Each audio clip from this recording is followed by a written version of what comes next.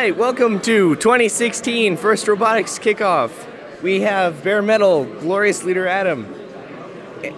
And we need to ask you, are you excited about this year's game? I am very. I believe it's going to be a space game. I mean, Stronghold starts with the letter S, so I'm very excited. Space game confirmed. Back to you, Nate. Bare metal! Alright, we can just cut there. We have here Tyler and Mason, bare metal veterans. Based on your prior experience, what do you think the rules of this competition will be? Dude, I'm hyped. It's gonna be hockey, guaranteed. 100% hockey. I don't know how they're gonna do it, but they're gonna do it somehow. They're gonna do it. If I learn anything, EMP and black powder is not going to be allowed. Do you guys still think it'll be a space game? Always a space game. It has to be a space game. There's nothing else to choose. Are you sure it can't be a water game? I'm actually thinking it's a space-water combo. Yeah, it has to be. Or at least they'll probably have fire. Alex Gibbs.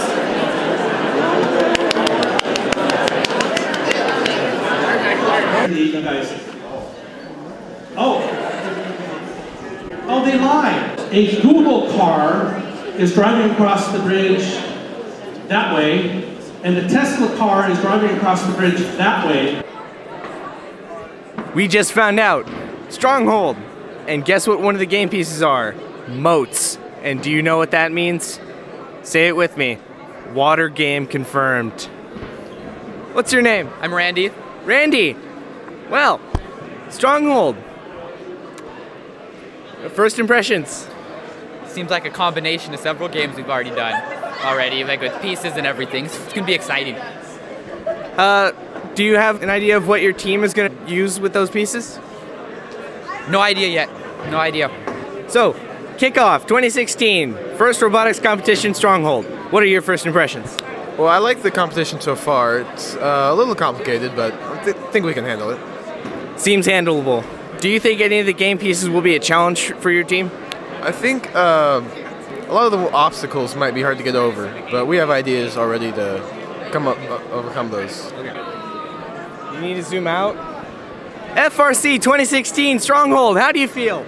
I think it's very interesting, and I'm very glad bumpers are back. This is going to be quite a head-to-head challenge. Do you think your team's up for it? I think we can do it. There's going to be a lot of difficulty in designing the drive base and such to be able to get over all these very interesting and unique obstacles, but I think we're up to it. What obstacle do you think your team will have the hardest time with? I don't know. There's a few that seem very interesting where when you move off of them, they come back to the original position, like the thing that you have to lift up, making sure it doesn't fall down on your robot. Also, I think the most difficult looks like the two uneven bridges. That you have to push one down, drive over them, and then they come back. That'll be a very interesting obstacle to get over. Are you going to rely on alliances, or are you going to go solo with your team? From experience, it's always best to rely on alliances, but not too heavily. You always want to make sure you have a strong robot and you can score points. But as in the last few games, we saw even in Worlds where it was the team that won was the team that was able to use all of the alliances and throughout the entire competition. Being king of this group is amazing. This is a community of very strong individuals but really gracious and professional folks, and I couldn't be prouder. Nate, what do you think we should ask the king? What kind of robots do you think the students will come up with? Well, this year's challenge is really looking interesting and really actually quite hard. It incorporates a lot of elements from previous years with hanging and catapulting balls. So it'll be interesting to see how well the students do in coming up with appropriate mechanisms given the weight and size restrictions that we have. So there's a lot of experience in doing each one of these mechanisms independently. It'll be interesting to see which teams can pull off doing that in a small footprint and under the weight limit. So I think this is actually really a big challenge here. There's so many elements to deal with. There's so much rough terrain to deal with. We will be shocked and amazed as always, but I think everybody's in for a tough year. Do you think this challenge may be too much for students, or do you think it's just the right amount of hard? first is always set up. All of the games are set up so that teams of various levels can compete well.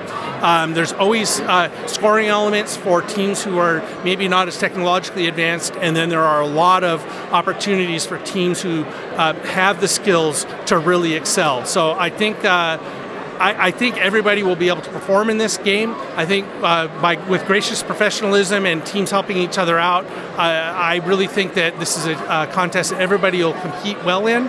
And the alliance selection is going to be very, very important in this game because of the wide array of skills that are needed to actually complete it.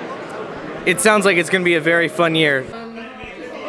I'm Nathan Lawrence, and we've just returned from the 2016 FRC Kickoff. I just wanted to know what you thought about the game. It was pretty lit, fam. Oh yeah? All right. And what do you think popular strategy out of all these teams is going to be? There's going to be a lot of shooting it, and yeah, that's pretty much it. Just trying to get the ball in the hole.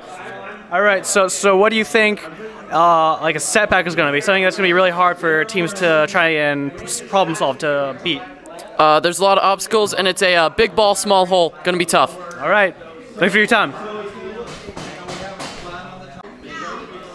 Bradley, can we interview you? No. Oh. Okay.